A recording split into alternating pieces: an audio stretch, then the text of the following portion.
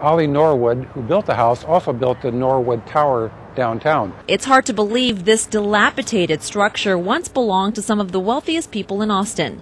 Ollie Norwood built it in 1922. A fountain, greenhouse, and swimming pool graced the home located off Riverside Drive. Today, cosmetically, it really looks terrible. And the average person that comes by here looks at it and says, where's the match? Or, get a bulldozer. the city of Austin bought the property in the mid-'80s. Plans to restore the house keep falling through, and the city can't do it. We just do not have the necessary general fund dollars designated to restore properties. Well, okay, we're going to do something about it. Enter the Norwood Posse, a team of neighbors and business leaders joining forces with the city's Parks and Recreation Department to raise $300,000 to restore the house themselves. It's a kind of an eyesore in our neighborhood. It's an unusable part of our public park system, and we'd like to change that. It's a temporary repair. They have found contractors and architects to do the work for dirt cheap, in some cases pro bono. Not everything's about the money, some things are about passion. We like old buildings, it's a great piece of property and a great spot, so we'd like to see it restored. Already, people are imagining the possibilities. Located above Lady Bird Lake, the Texas River School wants in on the project. Any resource on the rivers is just golden. We want to take advantage of it. And neighbors envision lots of uses. Part of it could be used as a rentable event center, similar to the Zilker Clubhouse. You could have reunions, weddings, parties here, and stuff like that. But there's still that one tiny problem, the money. We don't have the money either, but we figure with creative fundraising, we'll be able to raise the money that's necessary to fix it. This posse says it won't be easy, but with the growing number of volunteers and funds already coming in, they have high hopes the Norwood House will once again be a sight for sore eyes, and not the sore sight it is today. Veronica Costello, News 8 Austin. Meet Ollie and Kaylee Norwood. After their house and grounds were finished, as you can see in these photos here, Ollie went on to build the historic Norwood Tower downtown on 7th Street. The estate originally included Austin's first geothermal-fed swimming pool.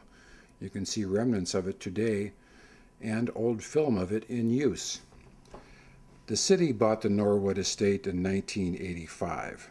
However, without a vision or plan to use the house, it has sat vacant for 25 years. In April 2008, members of South River City citizens volunteered to form the Norwood Posse with the goal of doing what the city has not done, making the house a usable part of our park system. The Norwood House was once considered to be one of Austin's showplace homes. You can see from the old photos that there were extensive terraced gardens, a greenhouse, a tea house gazebo, Austin's first geothermal-fed swimming pool, and the house itself, which was a perfect example of bungalow-style architecture, of which there are not many remaining in Austin. The pool had a temperature of approximately 87 degrees and was fed by a 500-foot well that is currently underneath Riverside Drive. We know the location. We do not know if it is operational. The house, as it sits right on the banks of Lady Bird Lake with a fabulous view of downtown. Some of that is obscured right now by dead trees and vegetation that doesn't belong there anymore. And part of our goal is to clear up the vegetation that needs to be removed and show the nice view that there is from that site. The heyday for the Norwood House would be, beginning in the 20s. The house was built in 1922. In the late 20s, there were many articles written about the house and how everyone wanted to be invited to go there for parties and such. And the Norwoods continued living there until 1960.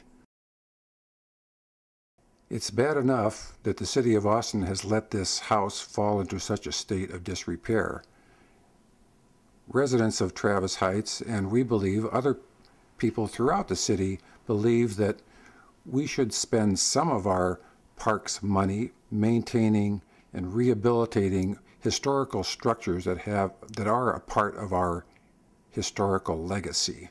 To find out more about this project, please visit our website at www.restorenorwood.org or you can email us at restorenorwood@yahoo.com.